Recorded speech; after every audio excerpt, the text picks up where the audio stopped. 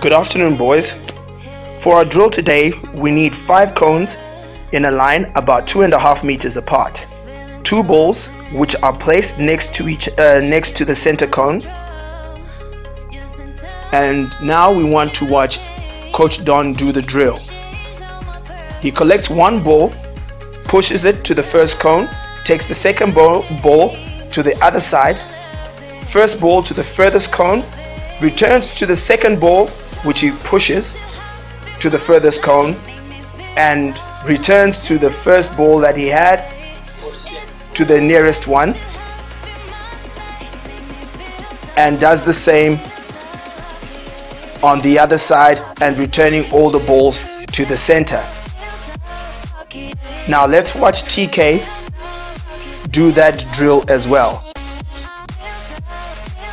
Please note, when you are pushing the ball, to keep your eyes down, keep your head down, so you have full control and keep the ball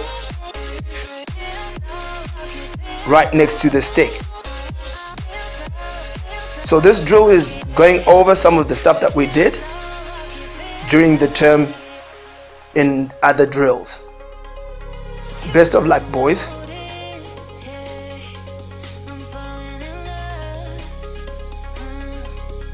Let's watch Coach Don do the drill. So he shuffles in and out, grabs the ball round the first cone, second cone which is diagonal, pushes it to the 2, switches to the right, round the cone, and does the drill over again. 4 cones, 2 on your right, which will be about 1 meter apart. Then you have 2.5 meters, and have another 2 which are 1 meter apart on your other side, and you'll be facing a wall and you stand between the 2 sets of cones. Let's watch Coach Don do this drill. So he pushes to the first one, the second one on his left, pushes it to the wall, then he goes to the right, nearest one, furthest one, drags it all the way to the center and pushes it against the wall. So when you're coming from the furthest cone on either side, you drag it back to the center and push to the wall. Notice his feet and how he stands. This drill, we need 2 cones about 1.5 meters apart. You stand in the middle between the 2 cones. This drill is to work and to help us to control the ball in close contact, where you're not going too far away trying to dribble around someone.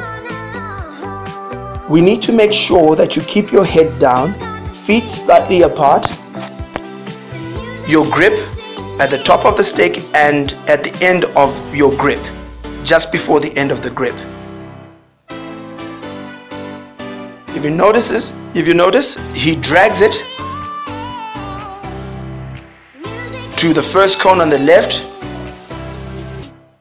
dribbles, switching the angle of the stick around the cone, same thing on the left, drags it wide, a few taps, rotating the grip on his stick. Let's give it a go, gentlemen.